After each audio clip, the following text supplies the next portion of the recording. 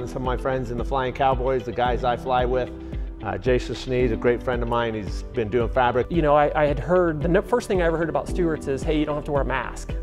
And so I was thinking, man, if I'm building in the same garage that my wife's doing fabric work, that means that I don't have to wear a mask when I'm building and things like that. So that was the first thing that attracted me to Stewart's. I had one other friend that built a Carbon Cub and he used Stewart's. What I tell people now, what I really like about it is this airplane has 1,000 hours on it, and every time I see another Carbon Cub that has stits, I'll go look at like the gear behind the gear leg tubing, and the paint's always cracked there on every single one of them.